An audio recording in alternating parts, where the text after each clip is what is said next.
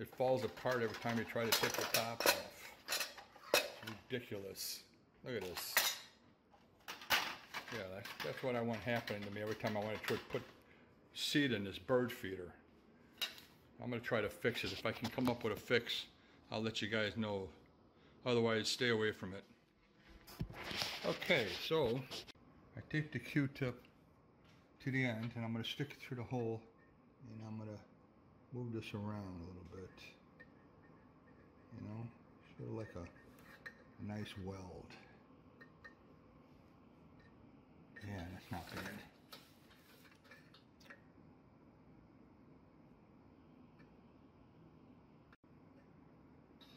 Okay, I did that, and as you can see, I did a little bit on the bottom, and I put some on the thread when I put it in. What I put on the thread was this, steel repair and filler. Hopefully it'll do the job. They may have left it like this so that you can take it apart and clean it, but to tell you the truth, this is 2 or 3 times I took this thing off at the top here to get to put food in there, and it just completely fell apart on me. And I tell you, I'd just rather take a hose to the whole damn thing, clean it that way, than have to take it apart every time. Let's hope this works. It says let it dry for 4 hours.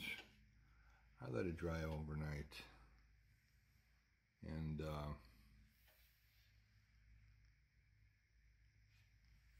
I twisted it a few times to close it and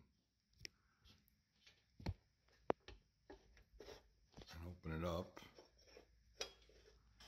and it seems to be holding for now.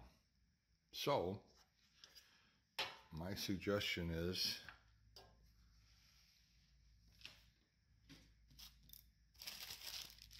to get this super glue steel, put a little dab on the thread. Time will tell if it'll work very good, but right now it's doing the job.